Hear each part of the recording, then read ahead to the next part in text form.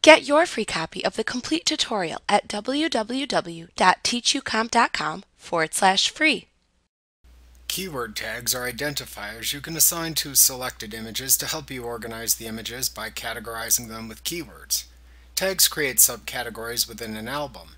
Tags are categorized in the form of people, places, events, or any other custom tag category you want to create. Creating additional tag categories is discussed in the next lesson. Tags are created and managed by using the New drop-down within the Tags panel. After you assign tags to images in your catalog, you can filter the view of the catalog to display only files associated with the tag by clicking the checkbox to the left of the desired tag name in the Tags panel.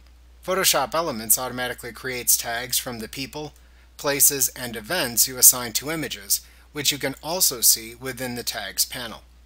To create a new tag, ensure the Tags panel is displayed by clicking the keyword/info button that appears in the taskbar, and then clicking the Tags button at the top of the Keyword Info panel at the right side of the screen.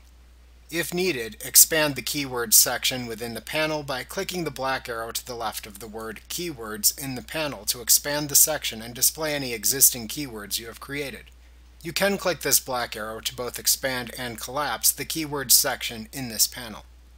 To add a new tag, click the New button, which looks like a green plus sign, to the right of the Keywords label within the panel.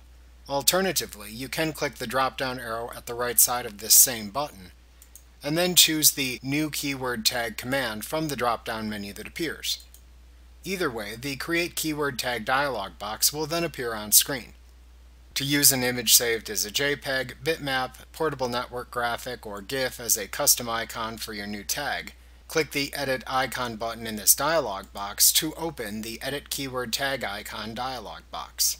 Click the Import button in the dialog box and navigate to the image to use as your icon.